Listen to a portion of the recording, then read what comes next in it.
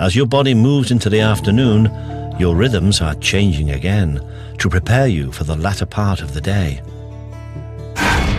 These changing rhythms are controlled by the central body clock, which is found deep inside your brain. No bigger than a grain of rice, the central body clock is a bundle of cells controlled by a unique set of body clock genes. Over the course of 24 hours, these clockwork genes regularly switch themselves on and off, thereby keeping time and telling the rest of the body what to do. I suppose the analogy would be rather like the conductor of an orchestra, producing a regular temporal beat from which the component parts of the orchestra take their cue, and as a result you have a symphony rather than a cacophony. This is what the clock in action actually looks like. Michael Hastings from the Medical Research Council has captured these images by photographing brain tissue as a ticking body clock genes switch on and off over a 10-day period. As the clockwork goes through its paces, so the image goes down, comes back up again, up, down, up, down, up, down, up, down. When I first saw images like this, it completely blew me away, because for the first time we're able to look inside this secret world of the clockwork. That is far more accurate in timekeeping than just about any other form of biochemistry. It really is a profoundly exquisite mechanism. And recent breakthroughs have shown that the master clock in our brains is not alone. There are body clocks present in just about every part of our body, in the heart, in the lung, in the liver, in the kidneys.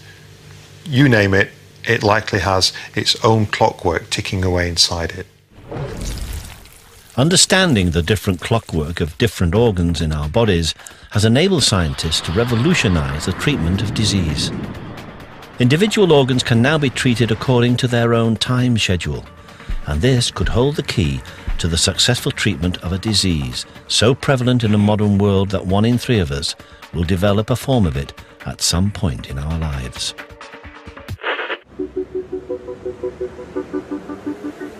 A 64-year-old grandmother of 13, Christiane Thievon, was diagnosed with colon cancer in 2004.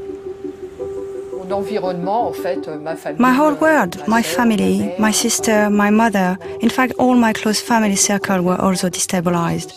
It was terrible, terrible, terrible. Until recently, Christiane received traditional chemotherapy to treat her cancer. The aim of chemotherapy is to kill cancerous tumours by using toxic drugs.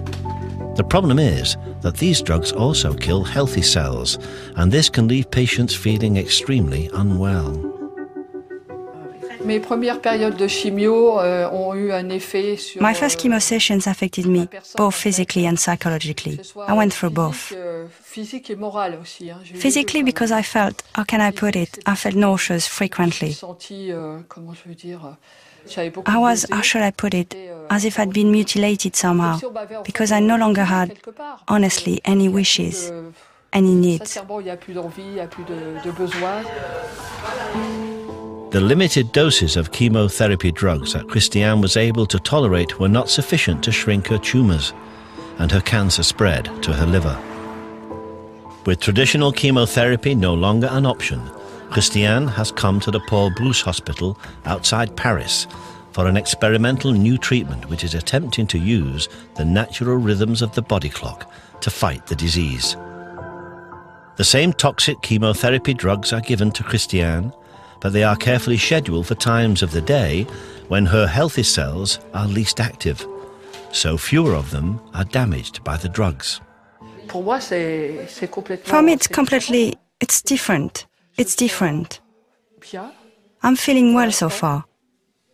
I'm not agitated, not stressed, not worried. Instead of spending up to 5 days in hospital, Christiane is fitted with a special portable pump that will dispense her drugs daily at 4 o'clock in the afternoon and 4 o'clock in the morning. Preliminary blood results following Christiane's first time treatment are encouraging. There is already an improvement in her liver function tests, in the markers, tumor markers, and also the pain that she was feeling has completely disappeared after the first treatment. According to Christiane's doctor Francis Levy, the benefits of administering drugs at specific times of day are manifold. In a recent study, he found that not only did the timing of medication damage 5 times fewer healthy cells, but it was also twice as effective at killing the cancerous cells. These early results have given fresh hope to Christiane and could lead to helping many other patients for whom no other treatment was suitable. En faisant une journée normale. I will anticipate having a normal day. I'll do a bit of housework, a bit of cooking, maybe seeing my grandchildren, some of my grandchildren, living in the best way I can. Le mieux possible en fait.